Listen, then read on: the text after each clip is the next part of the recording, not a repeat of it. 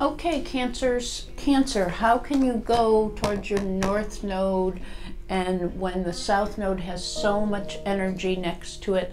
Let's look at the chart.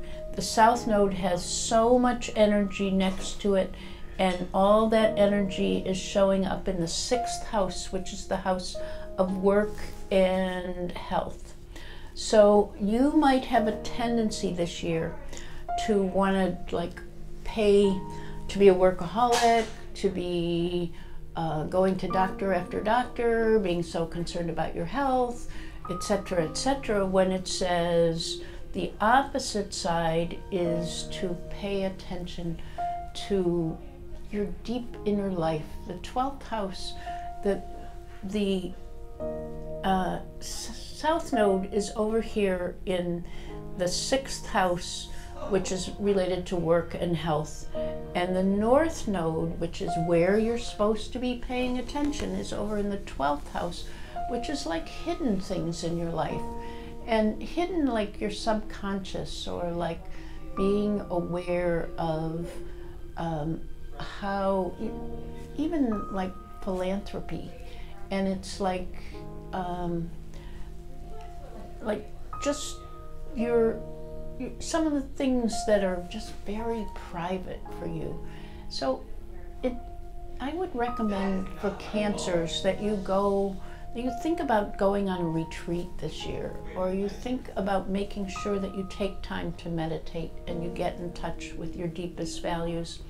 The planet of surprises is absolutely at the very, very, very top of your chart.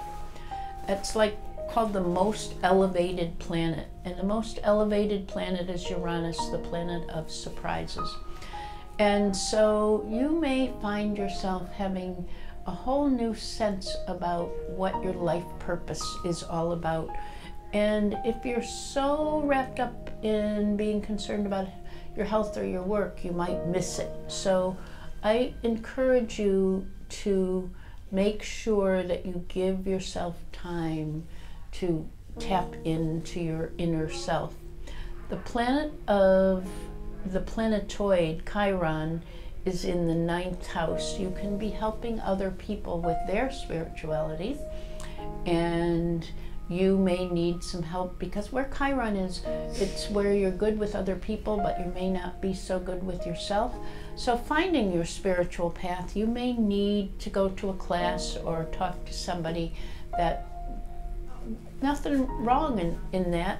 I mean, you're probably going to be great at helping other people find their spiritual path. You just may need a little help yourself. And then where you will assert yourself is over here it's right at the beginning of the 5th house. The 5th house is about love and creativity. So Cancer, if you're looking to find love this year, this would be a very good year for you to find love. If you're wanting your life to be more creative, you will put some energy into doing that.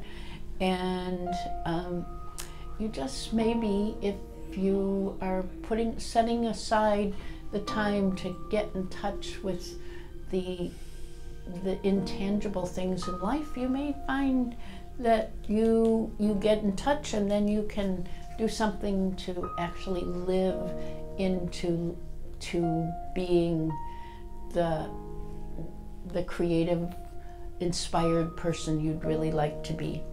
This is a very general approach to Cancer.